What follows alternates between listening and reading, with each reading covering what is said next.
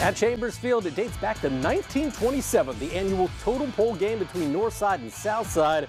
Third quarter action, it's Northside up 6-zip, and Northside's Tristan Newsom gets this one inside the red zone for the team in red as Northside moving the football.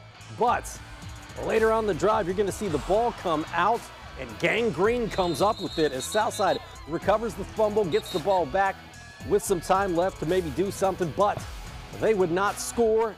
And in the fourth quarter, Newsom with a 10-yard run for a first down to seal this one.